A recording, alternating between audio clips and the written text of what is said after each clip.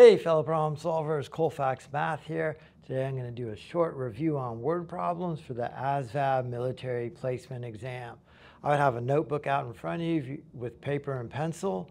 I would pause the video, do the problem first, unpause the video and watch how I do them. They're actually surprisingly easy as far as operations go. However, decoding the words into the problem is the problem. So it's really as much reading comprehension as it is math. So go ahead and pause the video here, try and do that word problem, unpause and watch how I do it. Okay, Joan went shopping with $100, returned home with only $18.42. So this is where we started. This is how much we came home with. How much did she spend? So it's a subtraction problem.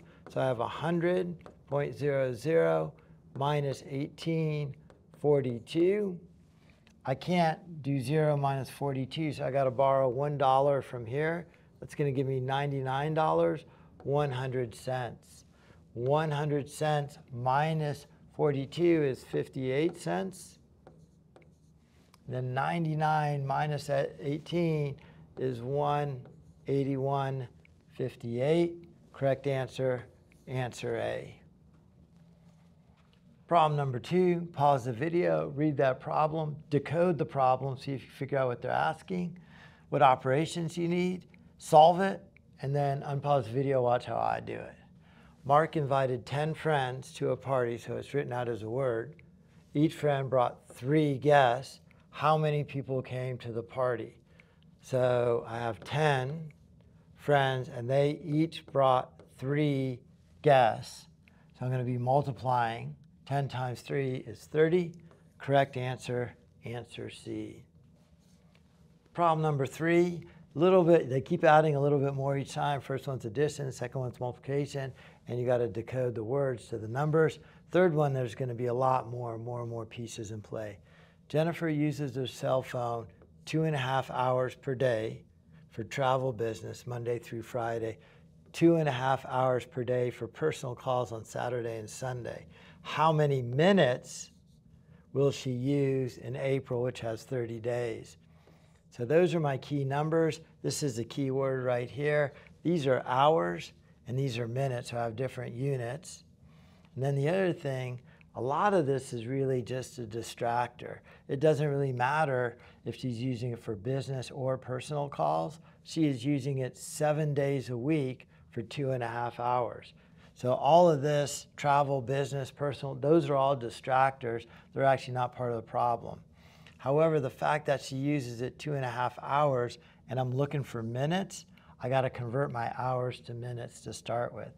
So 2.5 hours times 60 minutes in an hour, 0, 0, placeholder. 6 times 5 is 30, carry the 3, 12, 15.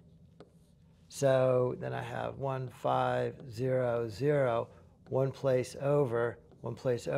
So 150 minutes per day, right? What I've done here is converted the hours times 60 minutes to get 150 minutes per day. And then I know I'm going to multiply that by the 30 days. So I multiply that by 30 days. As I multiply these things, I could see my days cancel, and that's going to give me minutes, so my unit will be correct. I could actually just do 15 times 3. I'm not going to use those zeros to the end. 15, carry the 1, 45. So I have 45. I dropped that 0 and that 0, so I got to add them back in. So I have 4,500. My units are minutes. That's what I was looking for. Correct answer, answer D, 4,500 minutes. Okay, problem number 4. Again, pause the video, do the problem, then watch how I do the problem. Make sure you mark up the problem as much as you can, really decoding and pulling out the key numbers. Mr. Wallace is writing a budget request to upgrade his personal computer.